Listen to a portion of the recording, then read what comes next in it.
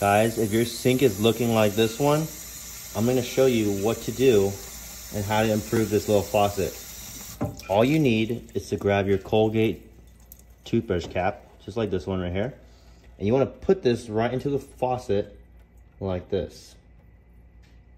This will actually evenly disperse all the water and save a lot of water by actually just using less water. Because when you don't have a water flow controller, it'll actually just waste a lot of water. But here we go. I'm gonna show you how it works. Check that out. It shoots out the water on the sides and it creates this flow like a little shower. And when I turn it on higher, that's my favorite part. Look at it. It's like a shower for the whole sink.